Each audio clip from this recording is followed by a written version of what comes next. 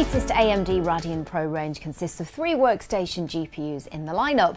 So we're going to take a closer look at the specs and use cases of each card, but before we get into the individual cards, let's take a moment to understand what we mean by the term Radeon Pro when referring to AMD graphics cards. AMD has 2 ranges of GPUs, consumer and professional. The consumer Radeons are designed for use in gaming PCs, whereas the Radeon Pros are aimed at professional workstations. The Radeon Pro cards are constructed from enterprise-class components, ensuring better reliability and resiliency. And failure rates of professional-grade GPU cards are considerably lower, especially when used at full load for longer periods of time. And they're supported by certified software application drivers. Using certified drivers ensures optimal stability and enterprise-class support if you do run into any issues. And also, zero-day program means that ISV applications are certified before new drivers are released for download, rather than just with each generation of new hardware. AMD Radeon Pro GPUs also feature considerably larger frame buffers than consumer versions, enabling larger and more complex renders and compute simulations to be processed. Selected models have ECC memory, which acts to protect data from corruption, so any errors are eradicated prior to them affecting the workload being processed. And finally, the professional cards benefit from AMD secure processor technology, which helps to protect sensitive data and validate code before it's executed. It also helps to protect your system and data from unauthorized software and applications running on your device.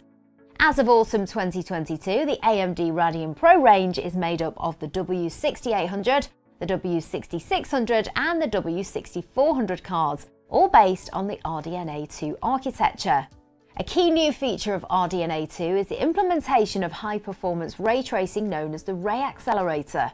This specialized hardware handles the intersection of rays directly on the AMD Radeon Pro GPU to accelerated hardware ray tracing. Support for 8K video projects and up to 6 4K HDR displays is enabled via AMD Infinity Cache technology. This high-frequency L3 caching approach allows data that's likely to be needed and reused to be temporarily held in high-speed GPU memory. AMD Radeon Relive for VR technology means you have untethered freedom to naturally navigate your creations as you would in the real world without worrying about wires, base stations or dedicated VR rooms. Additionally, you can easily access the full GPU accelerated experience of an AMD Radeon Pro powered workstation from virtually anywhere with the remote workstation IP built into AMD Software Pro Edition.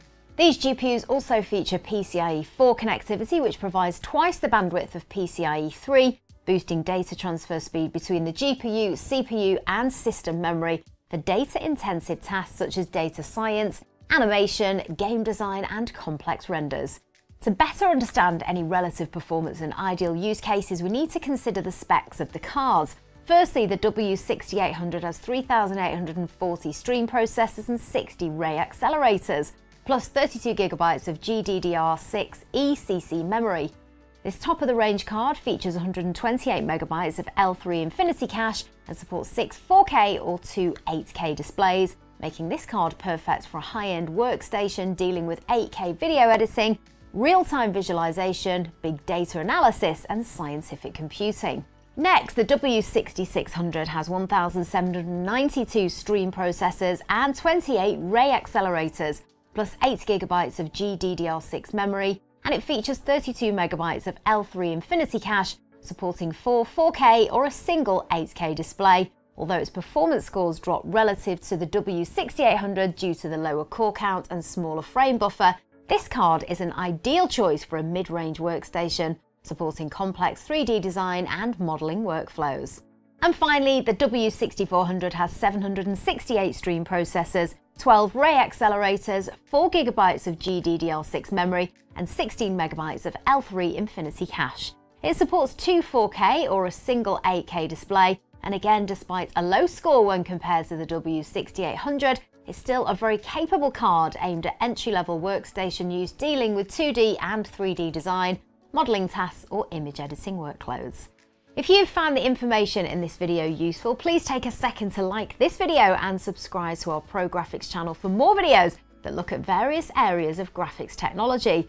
And if you have any questions regarding the AMD Radeon Pro range, please don't hesitate to comment below and one of our team will get back to you.